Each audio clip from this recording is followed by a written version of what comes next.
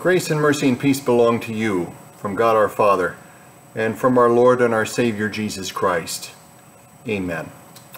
Let's light our candle as we spend a moment around God's Word. And lighting a candle, even during a brief moment around the living Word of our God, is just one way to remember that Jesus always is the light of the world. I'm going to show you a picture of someone who has the great privilege of restoring lives. This is a picture of Dr. Robert Morin. Dr. Morin is a plastic surgeon. He works out of New Jersey, but there's something very special that Dr. Morin does that about once a year or whenever it works out that arrangements are able to be made, Dr. Morin leads a team. They fly to a different part of the world, to a very desperately poor part of the world, and there they will spend a number of weeks.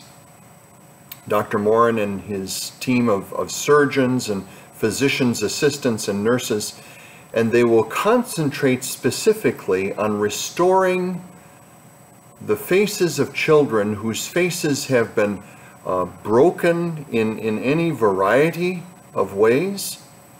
You can imagine that when Dr. Morin and his team, when they arrive, there is a long line in the area where they choose to serve.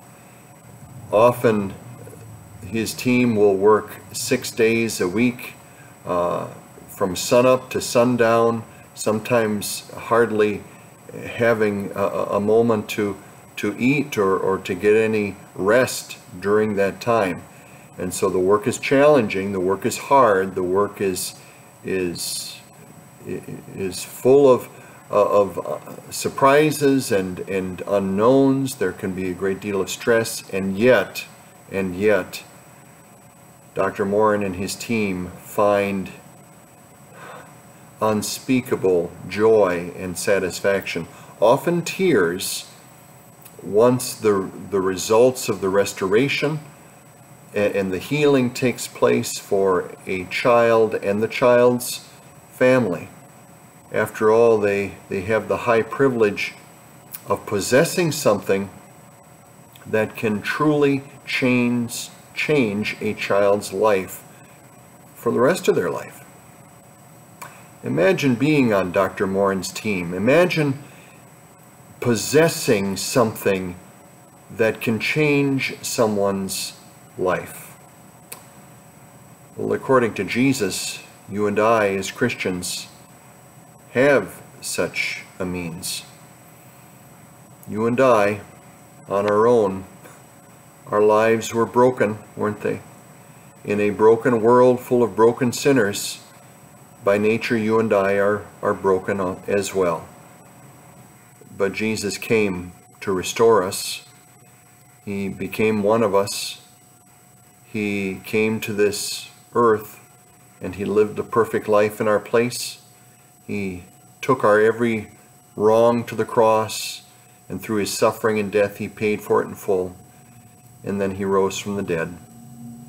And then he took that very good news, that very message of the gospel of what he has done, and through his Holy Spirit created the miracle of faith in our hearts, so that now through faith in Jesus we are forgiven, we are restored in our relationship with our God, and that means our life is now different.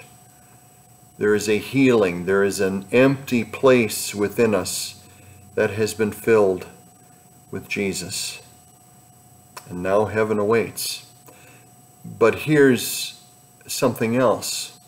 That very message that has restored you and me through faith in Jesus, he has placed that very message into your hands and mine, so that on behalf of Jesus, we may share that good news with others And he, through us, he, through his message, shared by us, can restore lives, restore them forever.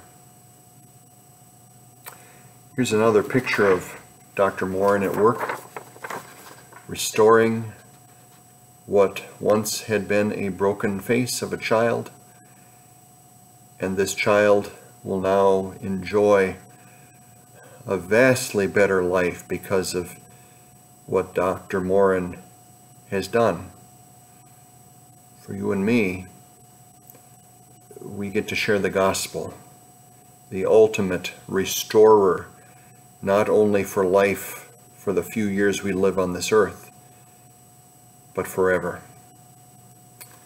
The Word of God that we consider is from Matthew chapter 18, the words of Jesus, where Jesus tells his disciples and he tells you and me of the great power that you and I possess because we have the high privilege of sharing with others his gospel. I tell you the truth, whatever you bind on earth will be bound in heaven, and whatever you loose on earth will be loosed in heaven. We pray the Lord's Prayer.